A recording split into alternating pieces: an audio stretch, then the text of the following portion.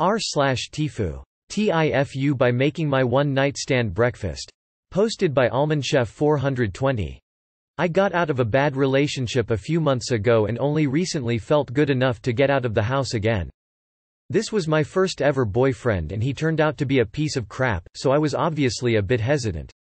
But some old friends from high school were visiting my town and asked if I wanted to go on a bar crawl with them, and I figured, it's not like anything will happen other than getting drunk with some pals, so why not? At the first bar we run into a group of guys from my university. I had seen some of them around but never spoke to them before. One of my friends decides she's going to force me to get out of my shell and drags our group over to talk with them. I'm extremely quiet, weirdly quiet to most people, so I end up sitting in the corner of our booth and not saying anything, just drinking and feeling awkward. Well, one of the guys in the other group, let's call him Adam, is also being weirdly quiet. So my friends and his friends, who are already tipsy, decide to make things as awkward as possible by making us play truth or dare, except we have to drink when we don't want to answer something. There are a lot of personal, sexual questions neither of us want to answer, so we end up drinking quite a bit. And by the time we're done the first bar, Adam and I are on a whole different plane of existence from everyone else. And it turned out we had a lot in common, and he was pretty cute, and we're goofing around and laughing the whole time. I started to get butterflies in my stomach, and not just from the alcohol. Adam has my exact sense of humor and is really sweet and kind. We wander off and start having deep drunk conversations about feeling left out of things and how annoying it is when people say like, "Can they speak?" I tell him I'm walking home and he offers to walk with me. I know where this is going, but I'm drunk enough that I don't feel nervous, plus I feel like I have a genuine connection with this guy. Our friends are wolf whistling as we leave, and instead of being embarrassed, I feel weirdly proud. So we get to my place, talk and smoke for a bit, and do the deed. I wake up earlier than him and decide I'm going to make a nice breakfast.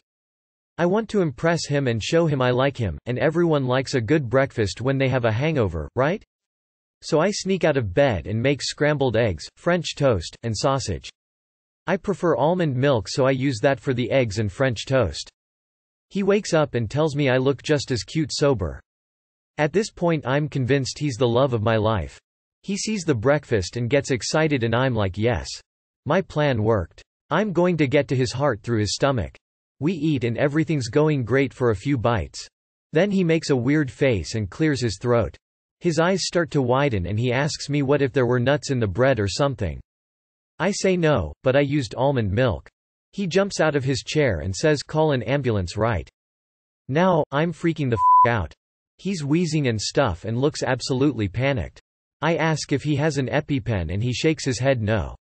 So I call an ambulance and tell them he's having an allergic reaction and paramedics come and haul him off. This happened last weekend. I have not heard back from him since. I found his buddy and confirmed he is not dead. I guess accidentally triggering a severe allergic reaction does not lead to romance. In my view, you're pretty cool.